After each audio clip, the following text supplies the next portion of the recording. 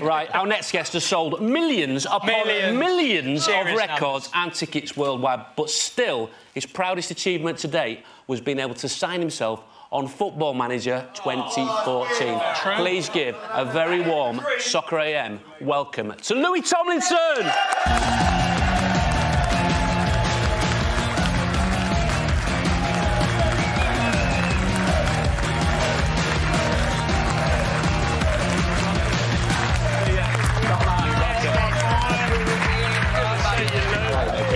Louis Tomlinson, everybody!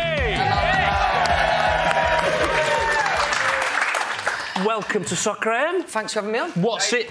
You know, you're here. Took a while, didn't it? But we managed it. Are you enjoying it so far? Yeah, loving it. Superb. Had a little go outside, yeah? Yeah. Oh, he's been out there all morning shelling footwear, bit slippy, innit? I'm unfit these days, though, man. I can feel the tightness in my quads. Yeah.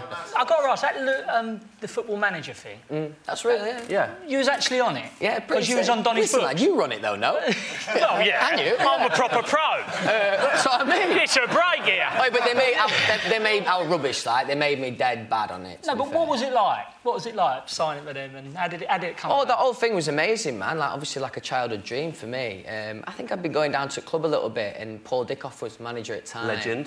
Legend, man. Really, really nice bloke as well. And I think maybe I made a joke in passing about you guys should sign me. You knew what you were doing. Of course I did. Just an idea, but I Paul. didn't think I could pull it off. But then, yeah, we had like I was on tour at the time, like Sky Sports came down, did like a proper exclusive, man. It was amazing. Must have been awesome. The thing is, like, because Paul's he's a football man, you know. Yeah, Paul, that's what they say. That's what your footballers say. So he's not going to, you know, you can obviously play because he's not going to, you know. Do you know what was great for me? It's probably a bit unfair. Niall's an all-right football player, but when you're in a band with a group of lads who aren't great at football and you're kind of decent, it makes you look a bit better, you know what I mean? So it always suited me, that. Always suited me. False advertising, isn't it? Yeah, it works for me. We've actually got some footage, the Sky Sports footage that you were... Have you really? Yeah, let's have a little look at this. Cringe, you were playing right back. Your quiff was playing centre midfield. Because obviously... Long barnet there, man. Long hair. How are you feeling running on there? Honestly, I'm terrified, man. I swear, honestly, it's one of the most nervous I've been. Look at that, look at that. Yeah, tracking back though, like it. Kept a clean sheet, though. I'm a defender, I think. We kept a clean sheet. Lads, we asked for the highlights, yeah? What's it? It's my best beats, man. Come on. What was it like, though? Because you're in a massive pop band, the biggest in the world, right? Yes. Was they giving you stick on the pitch? Not so much on that game. I mean, you could feel maybe on 50-50s they're going in a bit extra, but a game before that was actually rescheduled because at Bongler absolutely bodied me. So there's definitely been a couple of games where I do feel like I've been targeted. But if the shoe on the other foot, I'd do the same. I get it. Did they apologise for that, Gabby? He had to, actually, yeah. He had to, didn't he? Yeah. Rapid as well. Imagine him running at you, be like... And are you getting a game these days, or...? I don't play enough anymore. I do miss it. We played a few times on tour this year, but I don't play enough. I would like to get back into it. OK. Now, Donny's your hometown club. You were involved in a potential takeover, weren't you? What happened with that? Without going into too much detail, I just learned that maybe it wasn't the best idea to get involved in that capacity. I will say, before it all kind of went wrong, again, like a childhood dream. Like, I was going with Paul, like, to meet players that was on about signing that. And obviously, as a football fan, I was just sat there in awe of the whole situation. I was chatting to someone the other day, actually, and talking about potentially doing something with the team that they support. And it's like, yeah, great, but then... are you better just to sort of sit back? Well, I will say I've not been back for a while, and it kind of got a bit weird after this. So I agree with that. Yeah, you sort of hang yourself out to dry a little bit, aren't you? But it's all coming from the right place. When everyone would do it. Stay away from Liverpool, Rob.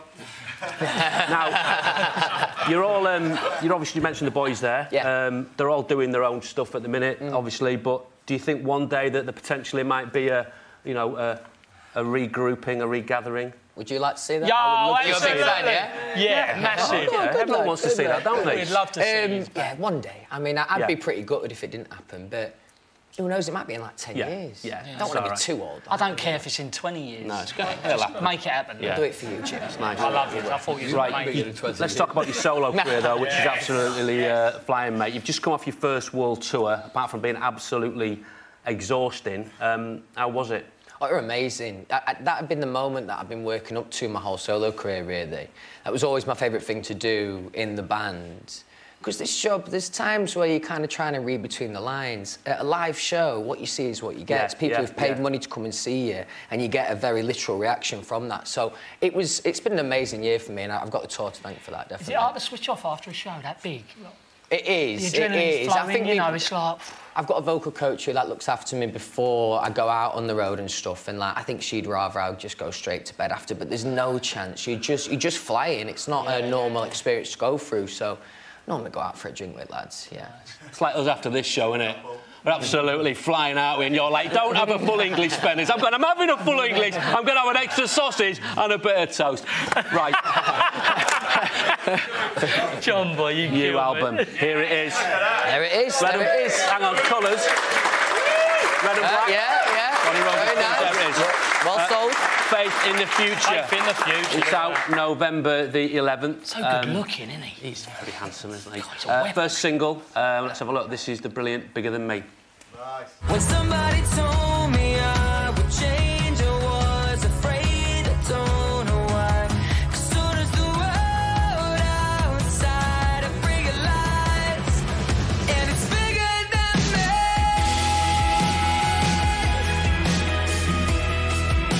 It's bigger than me.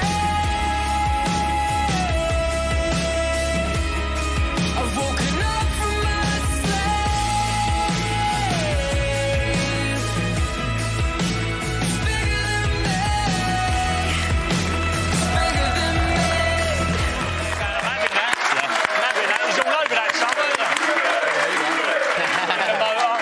And that's out November the 11th. Yep. Yes. Okay. Yep. Now, yesterday was National Album Day. I don't know if you knew that. I'm sure you are.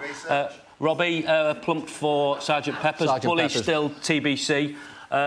It's hard, isn't it? Like, what's your favourite album ever? But maybe what's your favourite at the moment? Maybe. I'd say they've done a bit of touring with me. The Snuts, great. Oh, Have they been on here? Yeah. Yeah, great live Brilliant. band. Their latest album, Ben the Empire's brilliant. I think. Because fair to say that your your solo stuff has a slight more of a leaning towards like what you class indie, indie territory. And you're a big advocate of new bands, new music. You do a lot to help, don't you? Yeah, I've got this thing that I put on.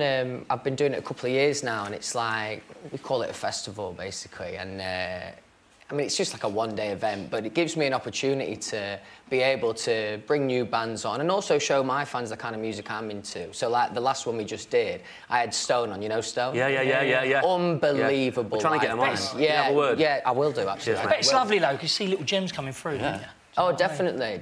And also just to feel like I can give back a little bit and help with those kind of opportunities. Well, but they're unbelievable, man, Stone. Yeah, really exciting band. Hopefully I'll tell you soon. what, right, we should get on. Go on. The Struts.